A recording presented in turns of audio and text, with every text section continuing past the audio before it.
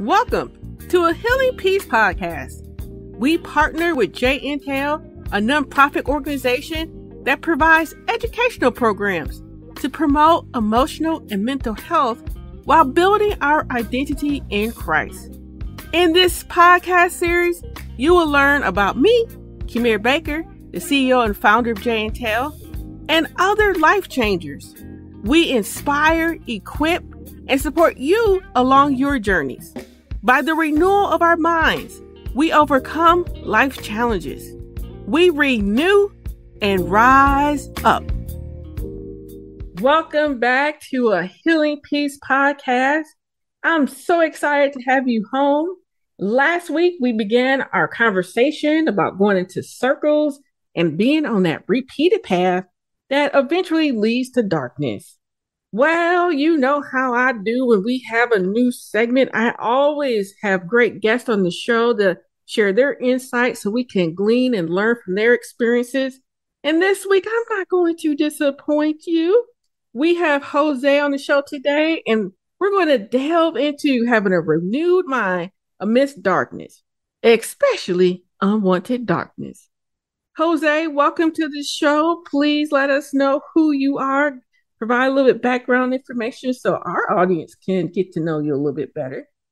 Thank you very much, Kemir, for having me. Thank you very much to the audience that's hearing this. It's an honor to be in this program. My name is José Pereira. I'm Venezuelan born, but I'm dual Venezuelan American. I have maybe 15 years living here in the U.S. that I came here. And I am a former oil and gas executive. I worked 35 years, long career in the oil and gas. And my career finished in 2017. I, in that moment, was basically in the pinnacle of my career and ready to get retired after 35 years. And I was the CEO of a multinational oil and gas in that moment. And we received a last-minute call. That was November 2017. And that last-minute call was to go to a trip to Caracas, Venezuela. And it was a normal business meeting that I was used to go normal way. So I went to that meeting.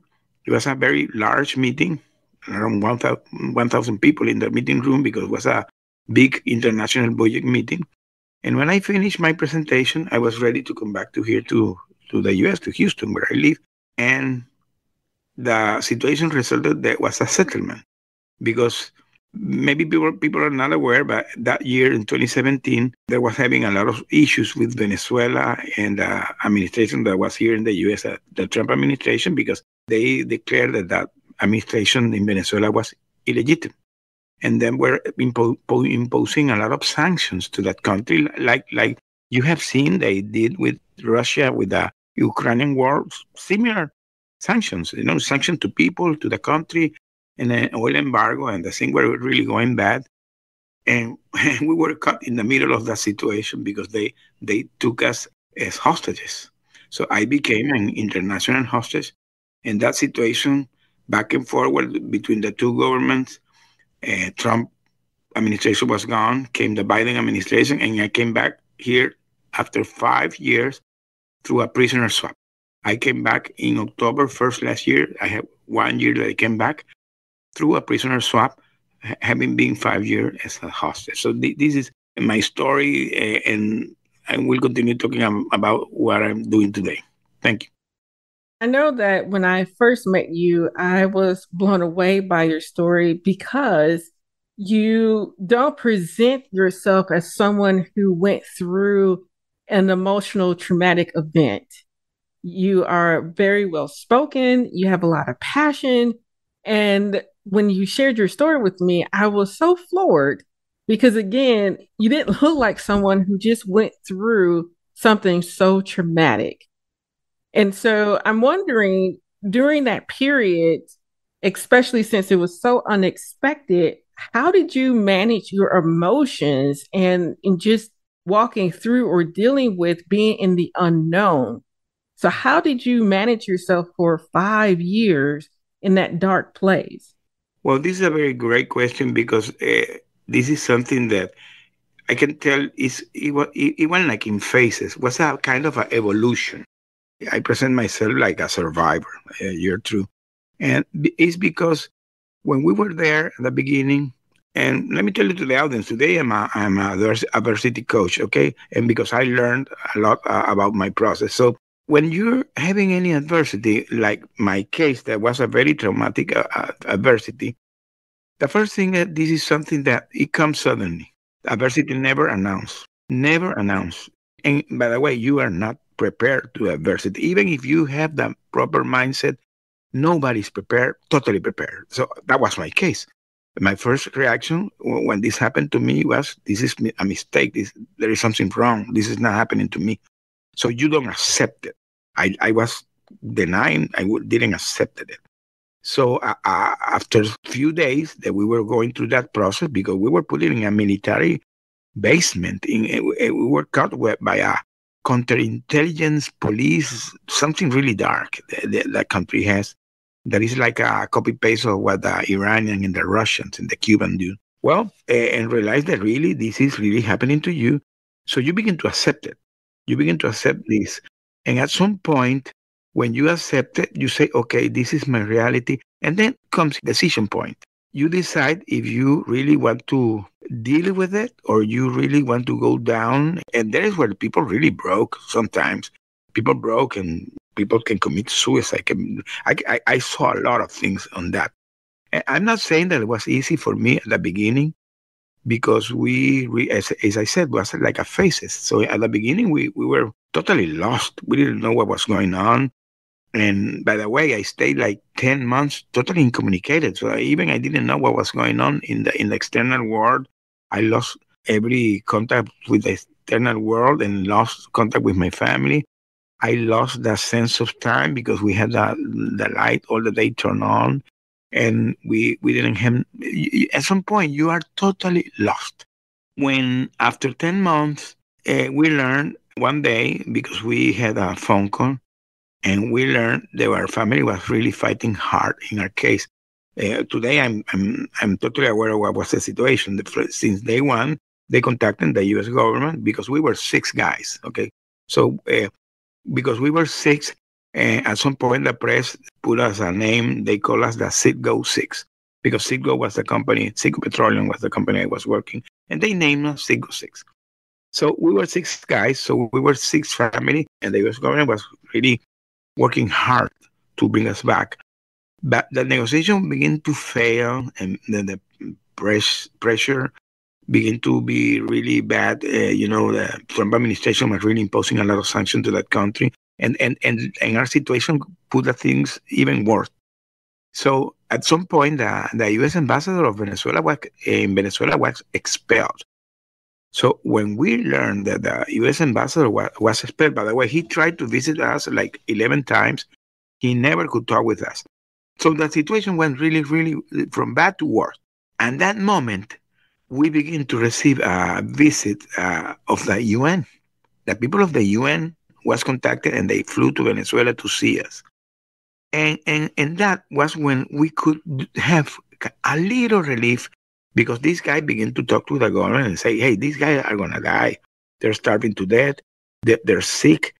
These guys are going to die. So they begin to relax a little bit, the pressure that was putting, and we can have some kind of communication with my family. And I begin to smuggle letters in the food that we begin to receive. So that made me that I could contact my family and begin to know what was going on. So there, it was like a second phase of our situation. It began to evolve because now we were more aware all the initiative our family was doing, all the things that was going on. And every time I get more and more communicated, that begin to give me a lot of hope. So that make more change. I can give you, you can talk about, but I will continue talking about how the situation continue evolving. Did you know that a Healing Peace podcast has a website? You will find resources along with our very own tools and tips on our website. Our tools and tips provide tangible principles to keep you on your emotional healing and wellness journeys. While you are on our website, sign up for our newsletter. You will receive a free emotional wellness assessment just for signing up. Also, You will stay informed about podcast episodes, courses, and workshops. You will receive all this great information just for signing up for our newsletter. Go to ahealingpeace.com today. Yeah, because I'm curious. I want to take a step back when you were talking about at a certain point, you just have to accept your circumstance. And when you got to that place, did you also try to bring along the other five people who were there to get them to a place of acceptance so that there was a level of commonality or community being built at the same time? Well, at the beginning, the answer is no, because we were separate. The first year, we were totally separate. I learned where all my colleagues were located 1 year after. So I didn't know where we were. We were totally separated. So it was crazy because we didn't know what was going on. So after 1 year, is that because all this pressure that was going on, they decided to put us together. So 1 year after is that we met, and when we met 1 year after, I remember that we had, it was kind of funny because we were in the room, the six of us, like deliberating what we were gonna do, and I had like a deja vu, like it was we were in the old days, in back on the old days in a board meeting. I felt like we were discussing in a board meeting about some management topics. So we were talking about how to begin to handle this situation. And in that moment is that we really went to what I call the survival mode, because really we created a plan. We decided, we write it down, a plan, how to manage our surviving mode, and created a daily routine. And one of the guys, he became the plan keeper. So he was keeping that we were stick to the plan in a daily basis. When I'm talking about a daily plan, I'm talking about a daily plan to eat, a daily plan to clean, a daily plan to exercise, a daily plan to read, daily, because by that moment we were having books, uh, the daily plan to write, because I was smuggling letters, daily plan to have fun. We created some kind of a domino with papers, and we were playing domino, and a daily plan to pray and read the Bible at the end. So all that daily program, we did it in a way that respecting the space of the other, respecting the silence, and really we begin to coach.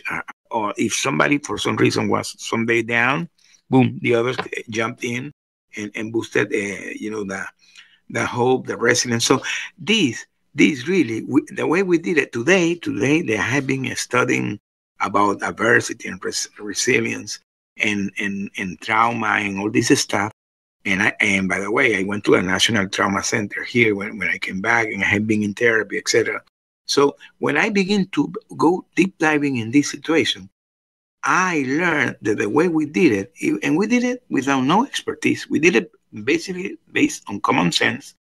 We were guys that come in from the oil and gas. You have like a strategic way of thinking, and in some way, and of course, with the help of God, because at the end, this is something that was guided by God. We began to create this plan, and today, really, really, we did like a step by step thing that the expert always tell how you have to handle any adversity. So we really begin to handle it. So the long answer is that was a process. It was a process, and we learned during the time. But that when the time begin to pass, we begin to have more hope. We begin to have more faith. We become more resilient. We begin to help each other. So it was like an evolving situation that unfortunately was for better for us. Right. And actually, I'm going to take a step back because for some odd reason, I thought that that first year you guys were always together.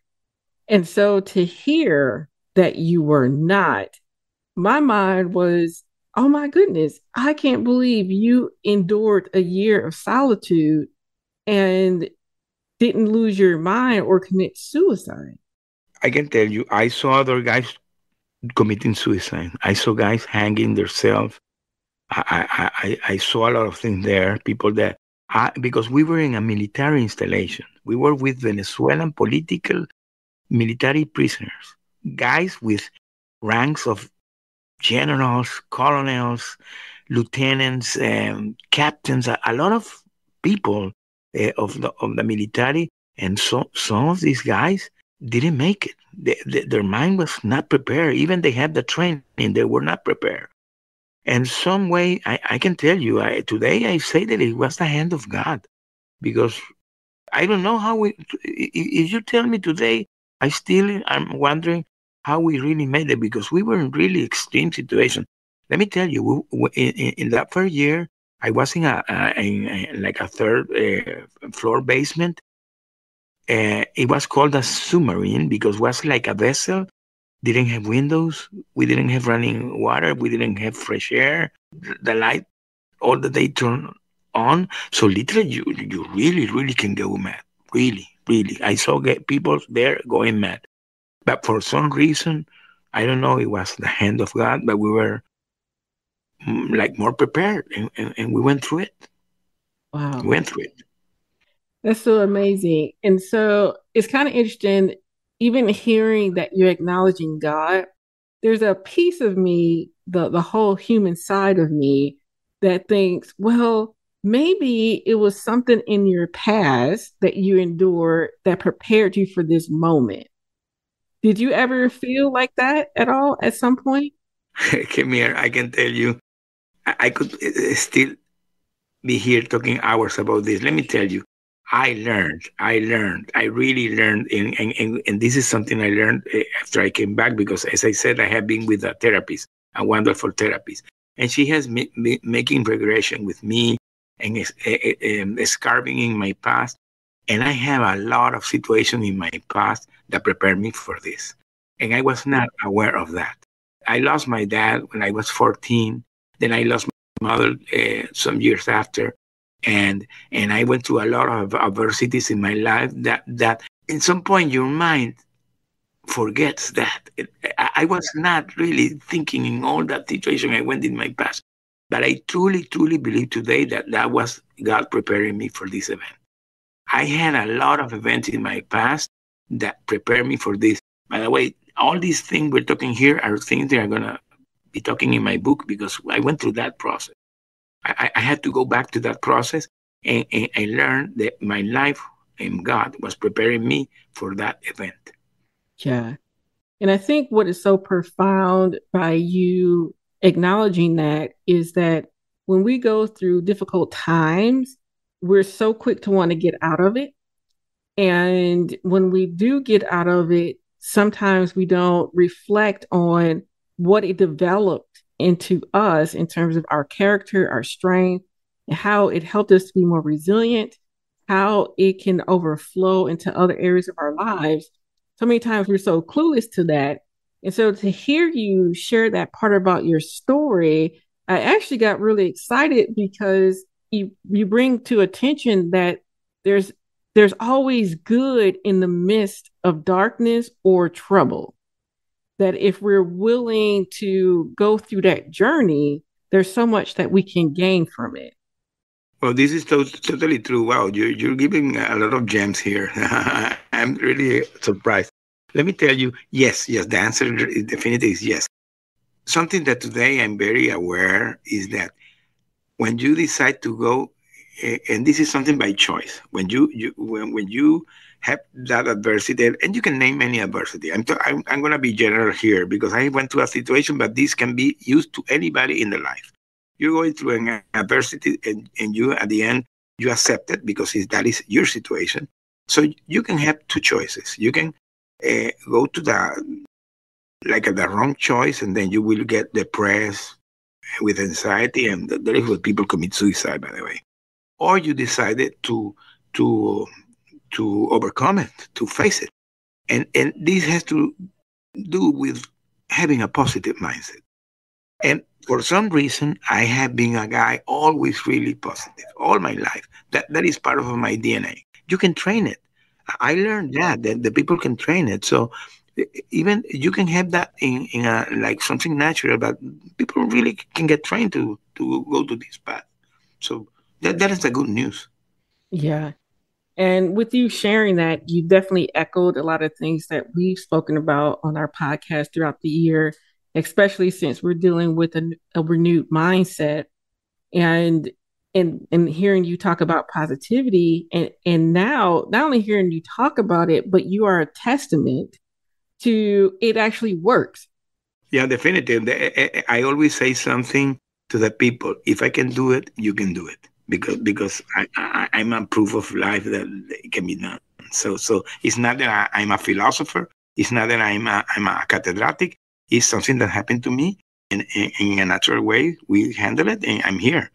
I'm not saying that it's perfect. As I said, when I came back, I went through a lot of trauma specialists and therapies, but I have the mindset to overcome it. It is having the mindset, having the decision that no matter what you're going through, you really can overcome it. And today I said nothing is impossible. Nothing is impossible, but you need to have the proper mindset. And so when you were seeing things going on around you that was unnerving, especially when you were talking about those who didn't make it, what did you do to pull yourself back into having that positive mindset since you just visibly saw something? I saw tortures. So I not only saw people, because remember, we're talking about a regime, a communist regime, applying things that they have learned from other communist countries. These guys are a good students.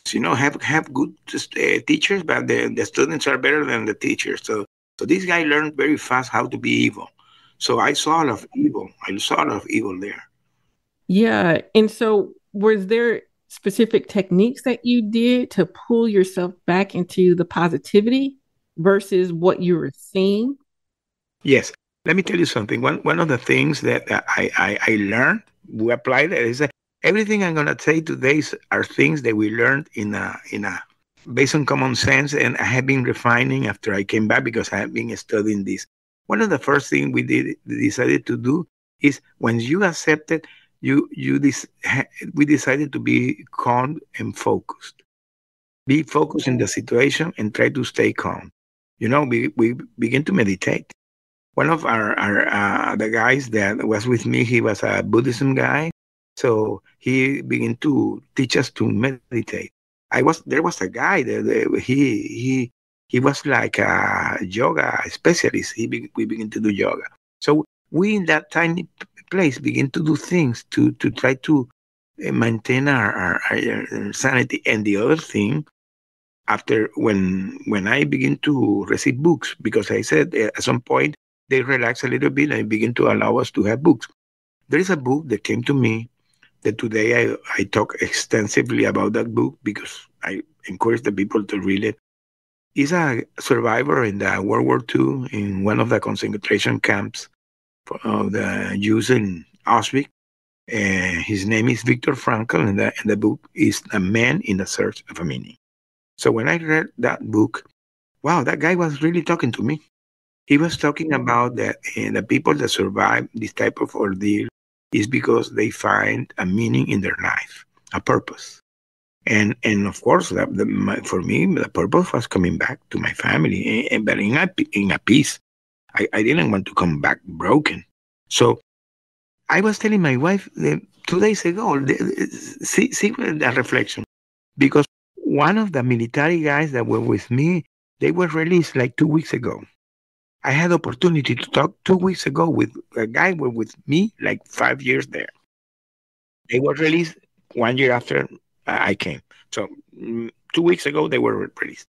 So when I was talking with this guy, I was telling my wife, "Hey, these guys are gonna have problem in their life in their families because those guys didn't sleep. They were awaking all the night. And let me tell you, for me, was sacred at 10 a.m., 10 p.m. I was in bed. I was in bed going to sleep after I finished reading the Bible and praying. I went like a baby to bed until the morning. So I try to maintain that discipline, having my night to rest and sleep. And that some people don't do that. And they're going to come back really broken for their family. They're going to be like zombies in the night in their houses. That's not my case. I always had that discipline. Yeah. And I'm so glad that you talked about that as well. That's something we talked about too on the podcast about rest and the value of it. And I will admit, I'm still working on it for myself because I get so entangled with life and my to do list that I make it more challenging to just rest. But I think hearing you have reinforced the value of it, not only for your body to recover, but it was very instrumental in helping you to remain sane in the midst of everything that you were going through. Having a routine. Another thing we applied was, as I said, we prepared a daily plan. Let me tell you, the daily plan for us was keeping all the day busy doing things, and you didn't have time to think about nothing. You were doing. You were like a hamster doing things in your cage. So literally, we begin at the 6 a.m. in the morning when the breakfast was taken. Everybody was in their bed, and we had like a schedule for take the breakfast and the lunch and the dinner. So everybody, we had a tiny table with a tiny chair. So we did it one by one in silence. We're respecting that space of the other in the solas. So you were literally in peace taking your food. And then when everybody was cleaning, we had a schedule for cleaning. We weren't during the pandemic. Remember, 2020, the pandemic was hitting hard there. And we began to do a very strong sanitation, a daily sanitation in the room. It was a tiny room, by the way. We were living like in a closet, but we had that very clean. We were cleaning all the day. Every day, we had a schedule to clean. We had a daily schedule to read. We had a daily schedule to write. We had a daily schedule to have some play. We had a daily schedule to read the Bible, to pray, and to sleep. So we created a daily routine. And that was one day, it began to 1 week, it began to 1 month. And at the end, we came back. And that's so inspiring. And I'm actually looking at the time and I'm like, oh my goodness, we ran out of time.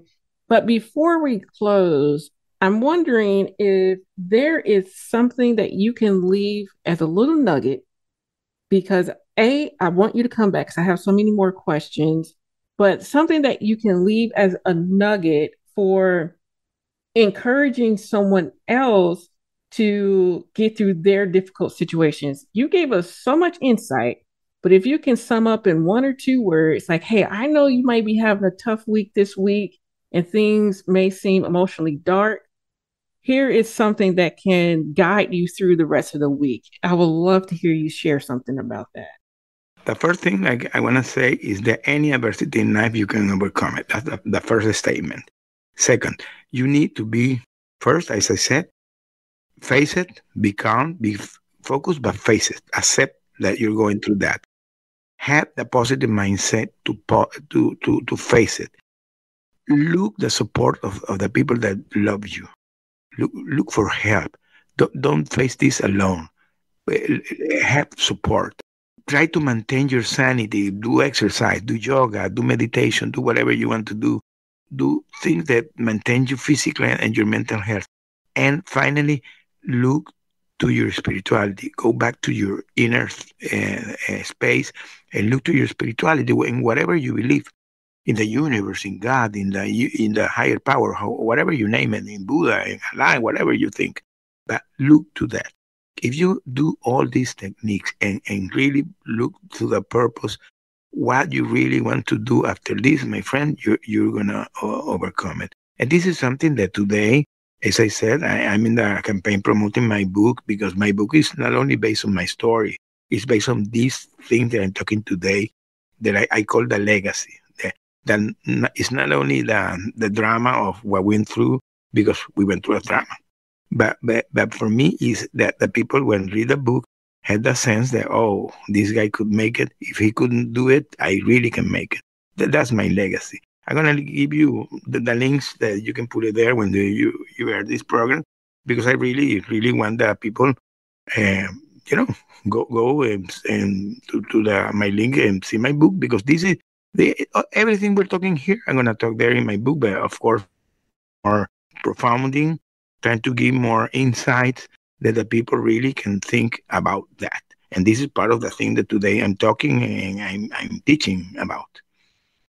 Well, I thank you for sharing. You summed up our first part of the interview so well. I couldn't have done a better job. You hit all the points. Those were the points I had listed. So as you were speaking, I was checking them off. I was like, okay, he got it.